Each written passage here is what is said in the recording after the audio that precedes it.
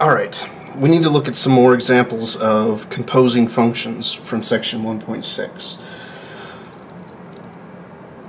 The problems I'm going to do in this video are all part of a block of problems where f of x is defined to be 2x plus 1 and g of x is defined to be 2x squared minus 3.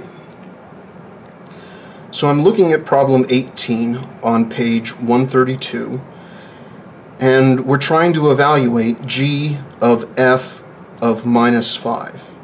Now there are two ways I showed you how to do these problems, and I'll do a few of them, maybe two of them, one way and the other three in the other way. So read this again right to left. Minus 5 is going to go into f. Whatever comes out of f is going to go into g.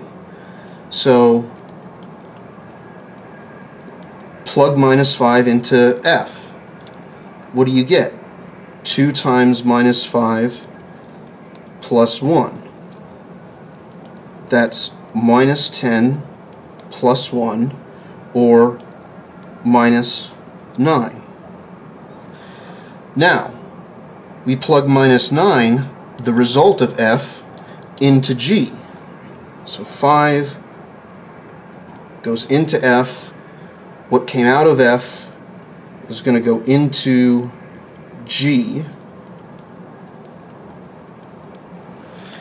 And g of minus 9 is 2 times minus 9 squared minus 3. And minus 9 squared is the same thing as 9 squared. It's 81. So 2 times 81, I believe, is 162. And subtract 3, and you get, I believe, 159 as your answer. So again, when you have a problem like this, we're asking you to plug minus 5 into f, find its output, plug that output into g, and find the result. Let's look at 20. Now f and g are still going to be the same. So in 20, we're trying to find g of f of 1/2. So 1/2 is going to go into f. What's f of 1/2? Well, f of 1/2 is 2 times a half plus 1. 2 times a half, 2 halves make a whole, so it's 1 plus 1, so we get 2 out of f. That 2 is going into g. That's what this tells us. Half into f, result of f into g. Result of g, that's our answer. So let's work towards our answer. Get the result of g at 2. G of 2 is 2 times 2 squared minus 3. That's 2 times 4 minus 3, 8 minus 3, or 5.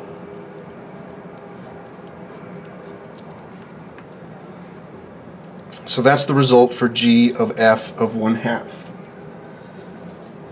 Now let's take a look at 22. F and g are still going to be the same, but we're switching things up because now we're looking at f of g, and now not of a number, but of another letter, an arbitrary number, c. And we're going to switch things up because I'm going to do things the other way here. This is simply f of g of c. Well, work my way inside out. What's g of c? If you plug c into g, you're going to get 2c squared minus 3.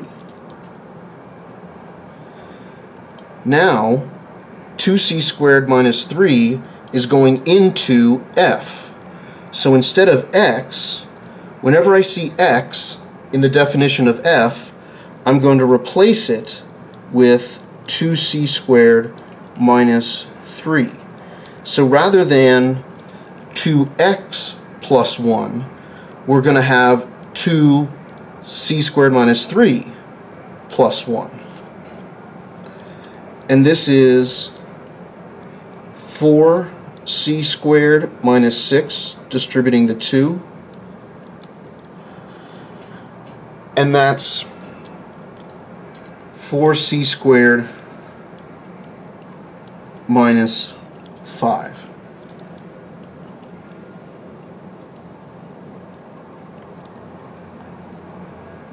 On 24,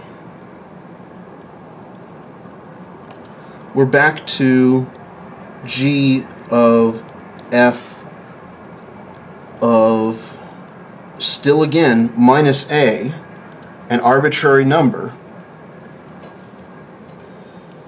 So sticking with this method of doing things, which as far as I can tell is about the only method, the only way of doing this.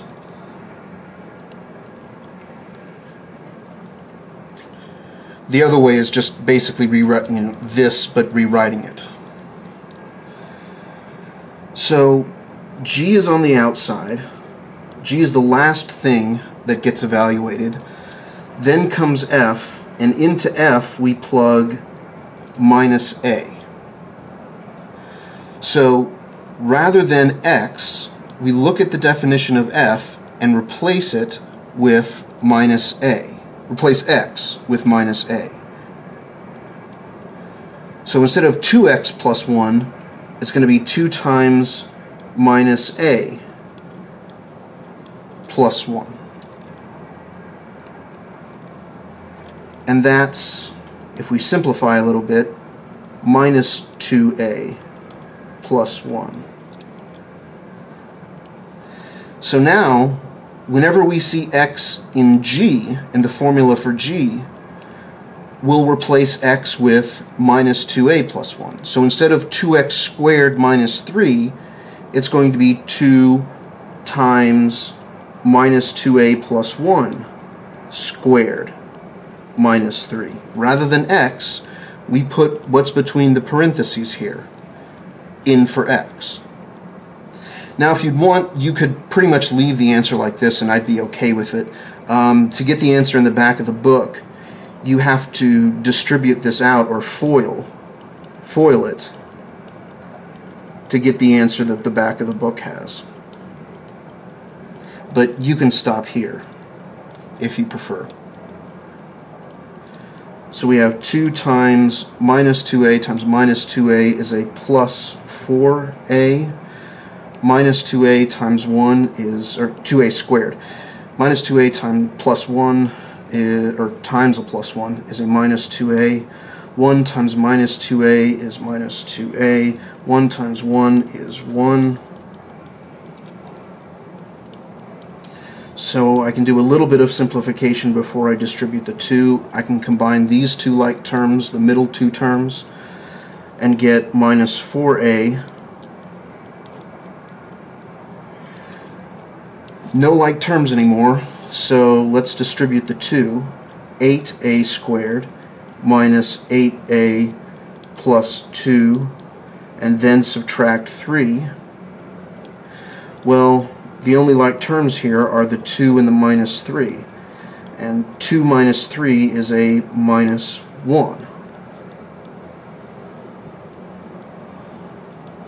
So we get that as our answer. Now 26 is interesting, because 26 has us evaluate g of minus 1. That means we're going to plug minus 1 into g. Whatever we get out of g goes back into g.